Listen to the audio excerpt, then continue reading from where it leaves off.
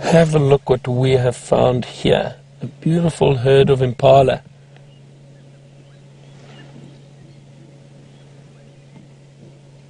Still out in the open, which is very interesting, and the reason behind that often is a lot of these antelope species like to come out into the open clearings in the evening, and the main reason is for safety.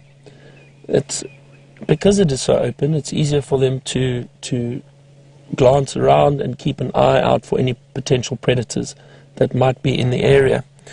There was something else I noticed which I'd like to show you.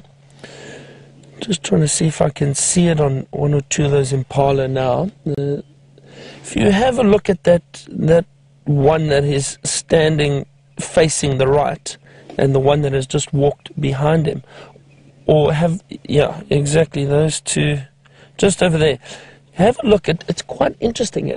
Often the impala generally have this beautiful sheen to their coat. These two impala look as if they have been brushed the wrong way. Can you see that? That is a very interesting adaptation that these impala have. What they do is they have tiny muscles in their skin, and they contract these muscles and cause the hair on their back to stand up. What this does is it then traps air, warm air, underneath those hair follicles, and that acts as an insulation to keep the impala warm. As the day starts warming up, they will relax those muscles, and the hair then falls down again, and they have that beautiful, smooth, sleek sheen, which you are used to seeing on impala.